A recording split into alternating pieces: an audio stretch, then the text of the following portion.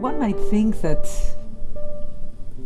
the Volterra Project is for really young professionals, really people that are very serious about getting into business of music and having an international career. And in a way it is, because apart from the master classes, the business of music seminars and the physiology requires attracts people that are really interested in doing something more than being amateurs. And I think in the process of choosing students, what is extremely important is the motivation letter. And we're looking for people that are interesting, that are artists in their soul, that they are experimenting, that they are curious, that they're not interested in going to show off and impress. That is not the place to do that. That they're open to learn and change within a week. This is the first time that we bring on board 3 young, enthusiastic people. They're all alumni of the Volterra Project. And they joined because they really believe in the project. They've seen themselves how it changed them and how it made them richer and gave them a lot of information they needed at the time. And for us is wonderful to have them, because they bring such fresh and enthusiastic ideas.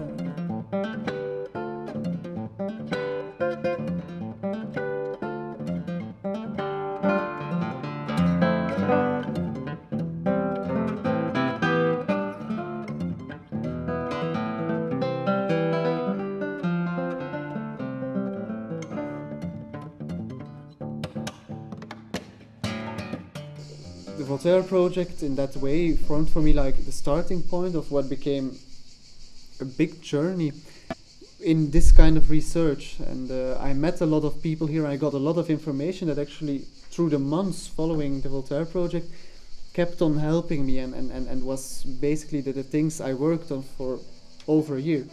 And that is 2 years ago. At this point, I came back to the Volterra Project. I was invited as one of the 3 assistants, and I also had the pleasure of playing one of the introduction concerts, which was a new concept this year that Antigone created to have her Volterra Project alumni and young guitarists to have an opportunity to play next to internationally acclaimed artists with established careers.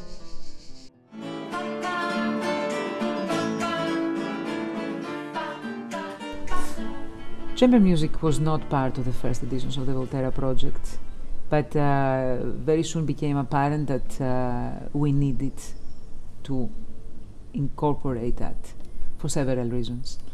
Apart from the obvious reasons, a reason that is fantastic to play with your peers, and you get to know them not through just sharing your everyday life with, but also through music and what brings you here in the first place.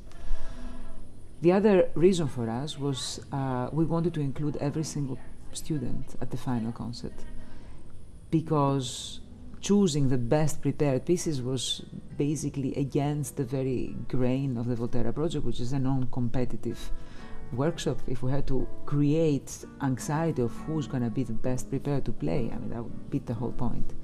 And it has been a great success. Would been the highlights of the whole concert would be the chamber music pieces, just because they really get together, they really rehearse it, they prepare it very well, and then they have a blast on stage.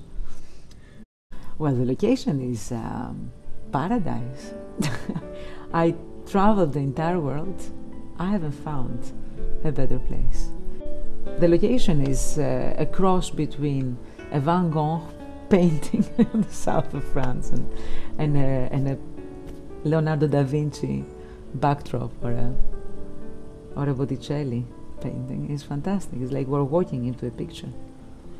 Well, one of the main goal of Volterra Project since the beginning was to bring the classical guitar into the territory, and sort of a graceful way. The only way we know is our music, communicating it and bringing it to the audience.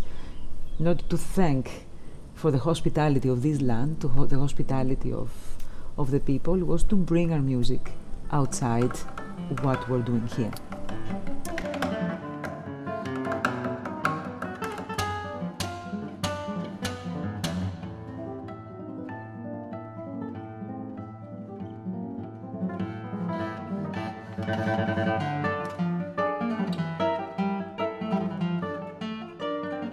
And over the years, we brought it to really beautiful places. The location that we've been using for the last few years, and they start being a constant point of reference, are two: the fantastic, amazing Roman fortress Roccasillana, which is on the top of Tuscany. You just get up there and overlook the entire Tuscany in a magnificent place.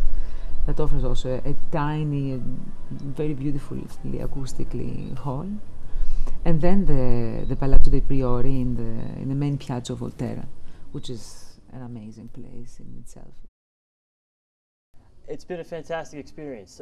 It's been an amazing, multicultural group of people here that's providing a wonderful education. It's a very diverse faculty, which all of them have very unique insights to provide to the students, and it's just been an amazing community. And it's I think the unique thing about the project, at least from my experience up to this point, is that everyone is at a specific stage in their life and career, but it's such a supportive group that you find that the group is progressing collectively as a whole, and it's a really amazing experience to be a part of.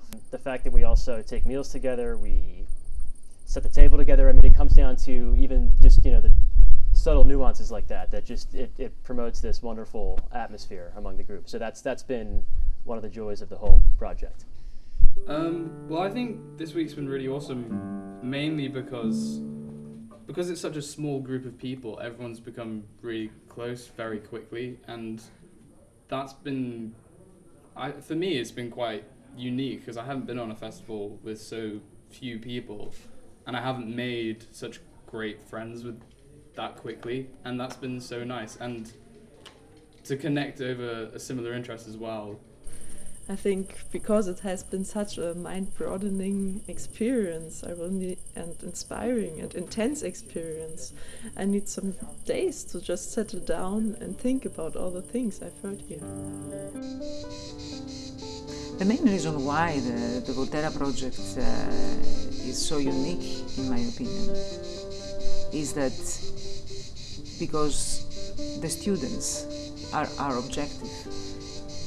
The whole concept is tailored to their needs, and we're all here in a way to help them, to learn about their journeys, to hear about their troubles, to make them feel comfortable, to inspire them, to ease their way into the professional future, and they feel that. I mean, from the moment they arrive, they feel that, and it is what they need, and this is why they keep coming back. I really think that within the world of the classical guitar, which is a very particular world, the Volterra Project is for me like an oasis of, let's say, very open musicianship, where it doesn't come down to very obvious or quite